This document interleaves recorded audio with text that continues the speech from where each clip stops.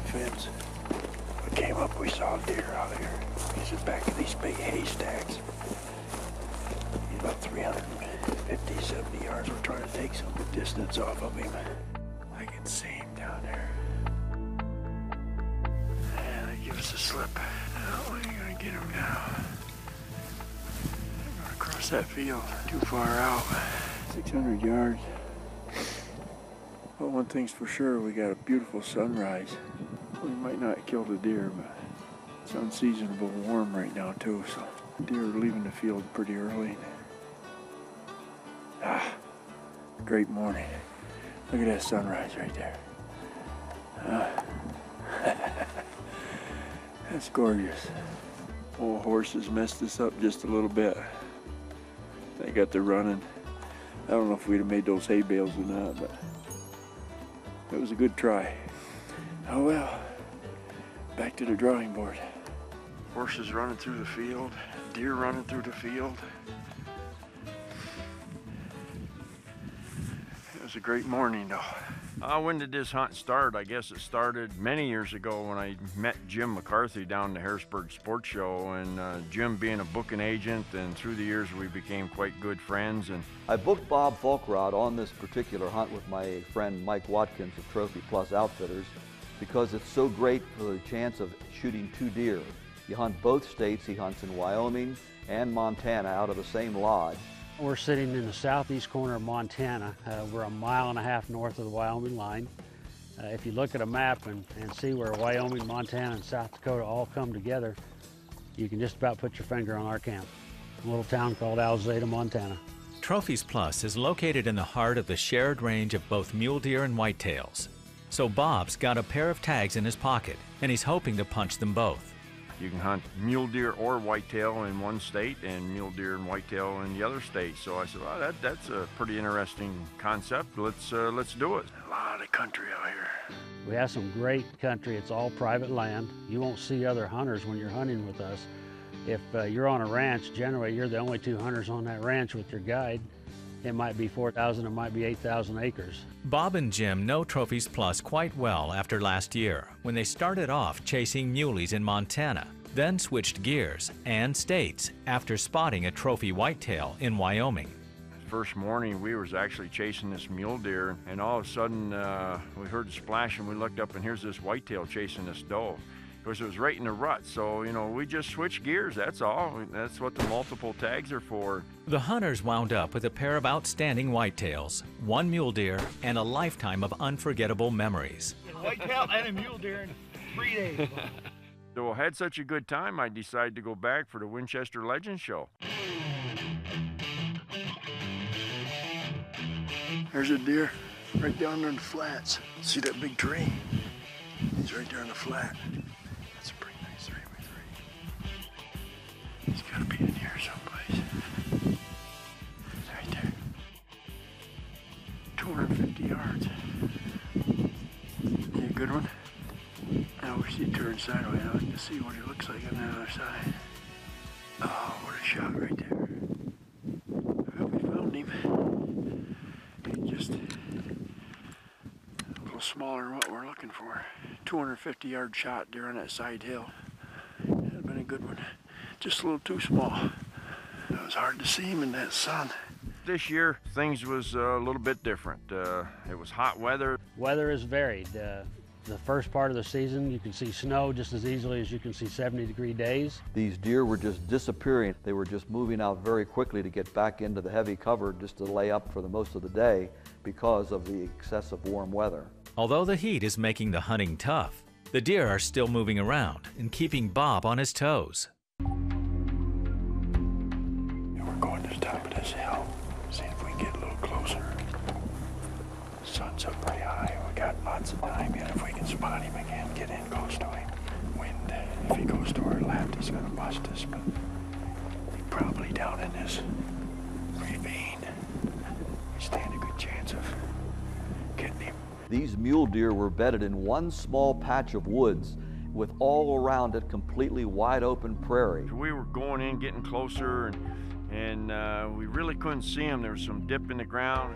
We're in a dip right now, so we can gain almost another 100, 150 yards before face. Got the sun to my back. We'll stay right in that ravine. And we'll get up there and see if we can spot some antlers. We kept getting closer and closer, and all of a sudden I spotted a doe, and about the time she spotted us and got the glasses up, and man, they just broke out. There he is, there he is. This way. And they broke to my left, and I threw the rifle up on my shooting tripod there, and they was jumping the fence, and I said, I'll get him just before he jumps the fence, and I looked in the back, and there's this big old barn in the background. He ain't gonna stop. Shucks. And I got a barn right in the back. It was a long ways away, and it could have been one of them things where I could have got away with it, but it was one of them things I wasn't going to take a chance. It could have ricocheted, and so the right thing to do was to pass up the shot. Had the wind, had everything right to us. 125 yards. That's somebody else's farm right there on the other side of the fence. I was looking right at the barn. I didn't dare to shoot at him.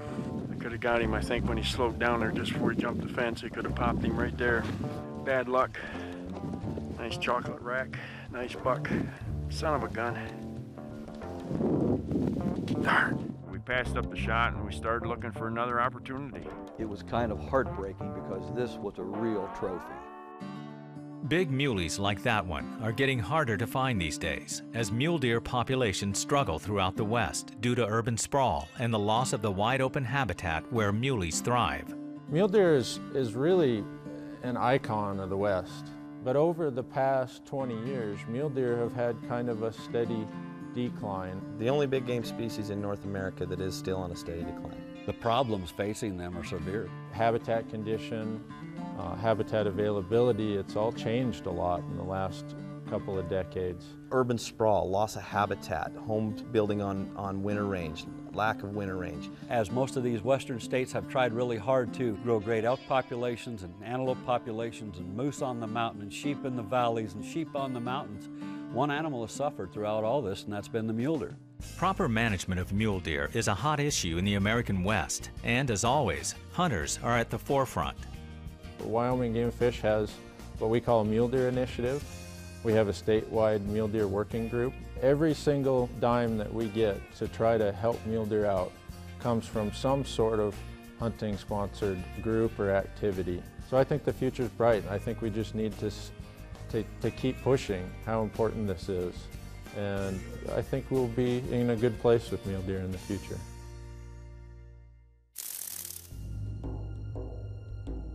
The weather was kind of kicking our butt. It was very, very hot. The deer weren't moving a lot. You would see lots of deer at the first light in the morning, and they would sort of bed up. And the same thing with the afternoon hunt. You wouldn't see too much moving around until maybe just 45 minutes before it got dark.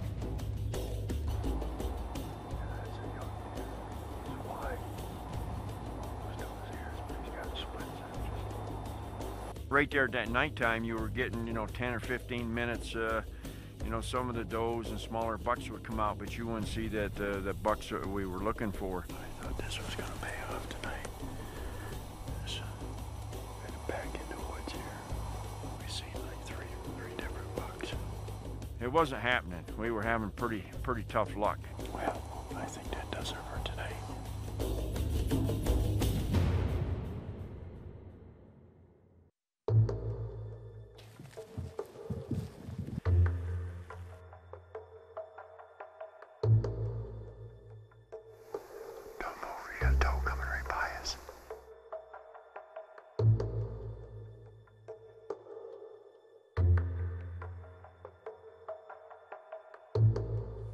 They've never had people in their bedroom before. How do you get deer to pass within 5 or 6 feet of you? Old Spice. After your shower. And play the wind. Bob Foulkrod is a whitetail expert who killed his first buck at the age of 12, then transformed his passion for deer into a way of life by running a legendary bow hunting camp in Pennsylvania for 35 years. Along the way, he's tagged some impressive bucks and all 9 subspecies of whitetail. His success stems from intense preparation at his property in the Keystone State, where Bob's built his own hunter's training camp to test and improve his shooting skills. Well, we're not hunting, but we're getting ready for mule deer and whitetail. Quite often you might be on a hunt It might be rainy and foggy, so we're gonna start a fire and then we're gonna shoot through the smoke, almost like a foggy morning, because Mother Nature throws some curves at you sometimes and you'll be ready for it. I'm not encouraging you to take bad shots. What I am encouraging you to do is look hard for your shot.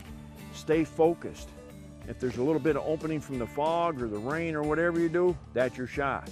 Again, ethics always comes into play, but it's the way you practice things at home. It's going to make you a better hunter in the field. I'm going to shoot through this fog into the deer. It may be so thick at times that I can't see, but again, it's patience, waiting for the opportunity, maybe the fog to disappear a little bit. Boom. In fact, I shot a moose up in BC where the fog rolled in. The fog had disappeared just a little bit, shot him, fog rolled right back in again. Down he went. Oh, that's a foggy morning. Okay, foggy, foggy, lots of fog. There's an opening. Woohoo! Dead deer. I know we're in Pennsylvania and it's something like 85 degrees, so we created our own fog. But things like this, find a way to practice at home, find out what hunt you're going on, talk to your outfitter. You never know what Mother Nature's going to throw at you, but give him a scenario what's going to happen. You know, it could be in rain, it could be in fog, it could be in snow. You could do the same thing in snowy conditions. It could be really just almost a whiteout with snow, and all of a sudden it lets up just a little bit and there's your shot. Take it, focus, and most of all, enjoy your adventure. This episode of Training Camp was brought to you by Winchester Ammunition, the American legend. Bob Foulkrod's hunting whitetails and mule deer in the crossover range on the border between Montana and Wyoming. The weather's been hot and the deer action suffered, but all that is about to change. We were getting our butt kicks pretty bad, and it really came down to the last day, and wham, we got hit with a snowstorm. It started to sleet a little bit, the wind started to blow, and then the snow came in, and it snowed all day. We still went out and gave it the old college try. And a couple of times they were out, they were after these deer, but as soon as they see you, they'd start to run, and it was almost like they were going into a fog because it was snowing so hard.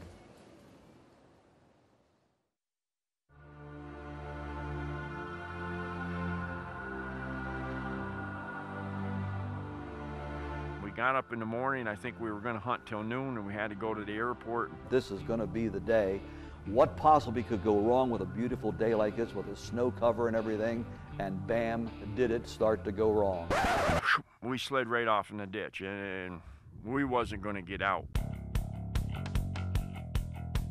Just because we slid off in the ditch, I mean, a lot of people, you know, would have had the sad faces and probably given up right then. You always have to be prepared for the unexpected. And this, like we stand here in Wyoming, after a snowstorm with the truck almost upside down.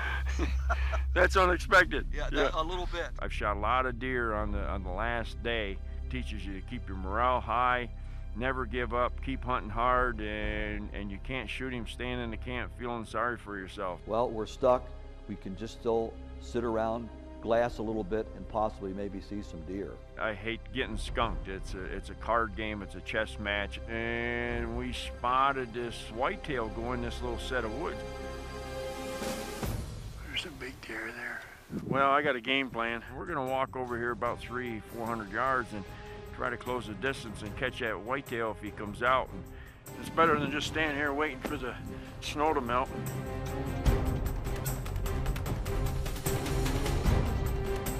I love hunting the snow. It reminds me when my dad and I, you know, would go out and hunt together. And seeing the steam come out of deer's noses and coming across the snow in Pennsylvania. That first deer I ever seen come across the snow, I was a deer hunter.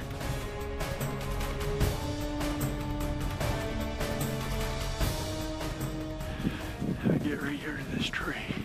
I've got so many days to try to pull this hunt off and make it happen. There he is right there. Sure enough, man, he came out.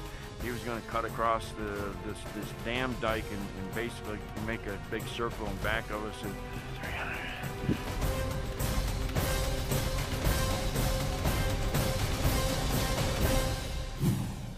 Bob's loaded his .30-06 with the Winchester Super X PowerCore 95.5. This exceptional bullet features a specially designed hollow point atop a one-piece bullet built for toughness while maintaining maximum expansion and energy deposit on thick-skinned game. PowerCore 95.5 will put a straight, heavy hit right where you want it.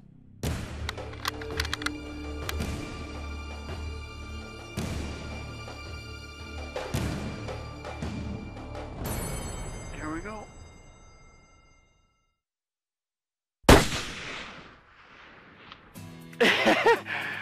What an ending to a great hunt, I'm telling you. Fantastic. And that's a nice buck. That's a way to finish her up right there. Oh my goodness sakes. I don't know where he came out of. There must have been a little hole there, but he came up, turned around, looked back at us, and we laid the smack on him. Oh, I couldn't be more excited than I am right there. Let's go look at our deer. There ain't nothing like shooting a deer in the snow, I'm telling you.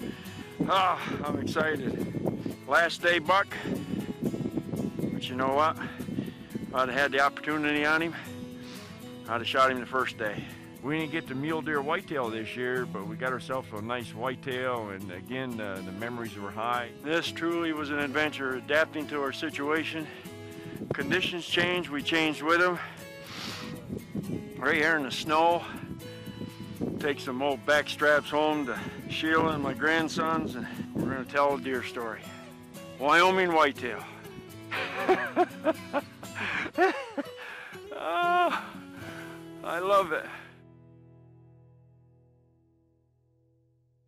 Whether you're a hunter, shooter, or both, Winchester has you covered online. Visit Winchester.com to learn about innovative new products, promotions, and what ammo to choose for your next adventure. Launch the award-winning ballistics calculator. Customize your shooting conditions and choose and compare your favorite ammo from 5 categories. Download the app for your iPhone and carry the ballistics calculator with you in the field or on the range. Be a part of the Winchester hunting and shooting nation. Follow us on Twitter, Facebook, and YouTube. From expert hunting and shooting tips to exclusive video footage and news, Winchester is your online resource for all things hunting and shooting. Winchester.com. Experience the American legend.